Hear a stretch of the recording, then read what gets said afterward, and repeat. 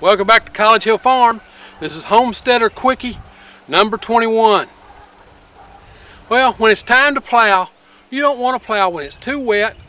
That'll make your ground really hard when it dries out. You don't want to plow when it's too dry. It destroys all the tilth in the soil. You want to plow when it's just right.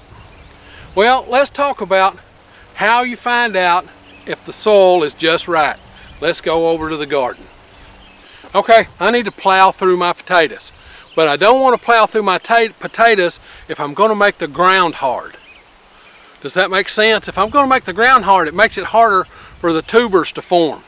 So I don't want to make it hard on the potatoes. I don't want to plow through here when it's too dry because the tilth of the ground is interrupted. But I do want to plow when the ground is just right.